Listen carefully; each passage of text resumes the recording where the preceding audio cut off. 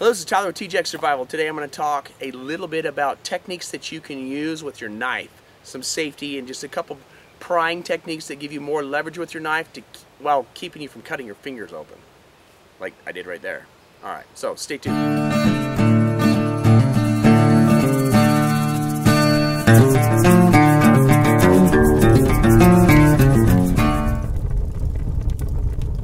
So some of the stuff that I like to use, or one of the main things in my wheelhouse I use, is the chest lever.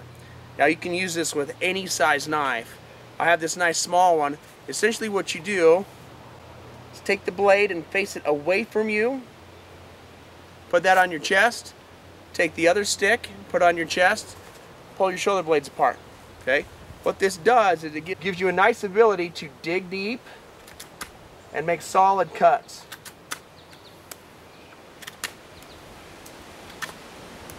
Okay?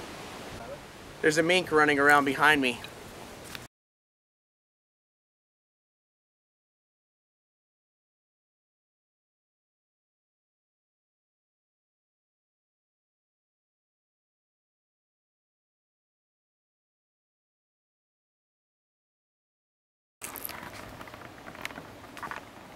There he goes.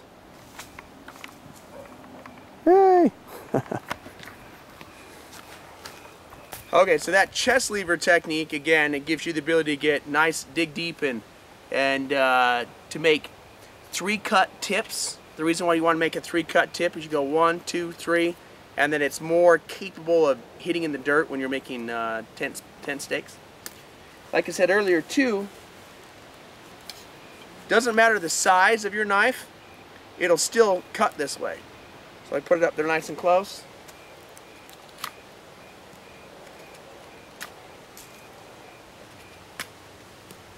And this parang, you're going to use fine woodwork, chopping, and skinning. Chopping and skinning. So there's 3 parts to that blade. So, like I said, the one that I like the most is that cantilever, or that chest lever one. Another one I like is just your average cutaway from the body. But I don't often do this and throw my blade out. I like to start it and then chop the tip off. And I'll use that to make a nice, flat, smooth type of edge. Okay? Once I get it nice and smooth. That way, if you want to make some sort of like solid angle, maybe you're making a tip for a Paiute deadfall.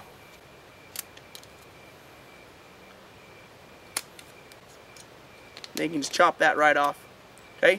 And the technique I'm using and not even thinking about showing is this. Put the knife right there so that I won't close my thumb on it. And I push it past it. Okay? That gives me fine carving abilities for the tip of the knife. Okay, another technique that I like to show is to make notches. Okay, when I'm notching something, basically I either want a straight line and then a divot for a Paiute deadfall or some other type of trap, and I want an exact cut. So what I'll do is I'll put it exactly where I want it. Usually I do this down on the dirt. I'm trying to do this up on the edge where I can show you guys. And then I'll cut down straight. And then I'll cut at an angle. I'll start with a sharp spot and then cut at an angle until I can carve out that little piece. And then essentially what's going to happen is once I have that nice straight spot, I'll carve, rocking nice and slowly, until I can get to that angle.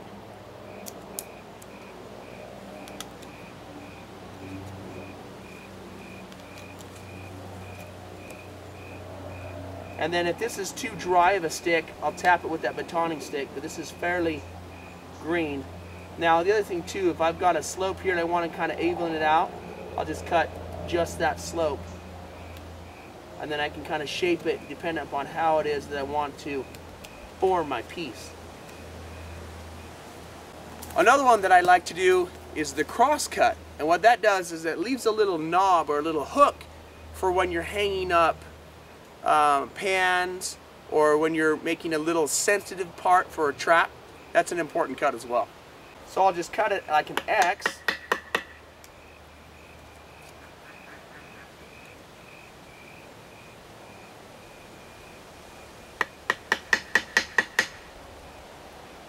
and then I'll just take those chunks of X out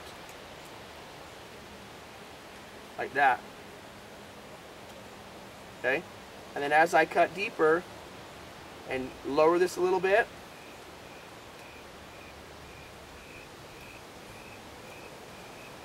that gives me that little tip or that little knob that I need to hang something on. I'll continue to cut it down deeper till I'm about halfway through. I don't want to go past halfway through, otherwise I'm taking the heartwood out. But then once I've done that, clean it up a little bit, I just do a nice fine cut right there, push it to the back, and slide it out.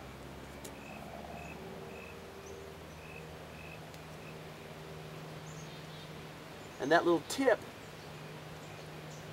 I can use to hang this stick with for either to hang a pot or to set up a trap or any of those type of things. What I'm going to show you is just a straight piece. Okay, it seems simple, but there's actually a little bit of technique to it. Essentially what I'll do for this straight piece is I'll use that chest lever technique. I point the knife towards myself, put it on my chest, and I will create flat surfaces on both sides. And this is a very key cut to making a Paiute deadfall trap or a figure 4 or any other ones that have that straight angle in it. Once I've got a nice straight angle to it, like this, then I'll just cut it straight like this. And that gives me that nice square tip that I need to balance things on.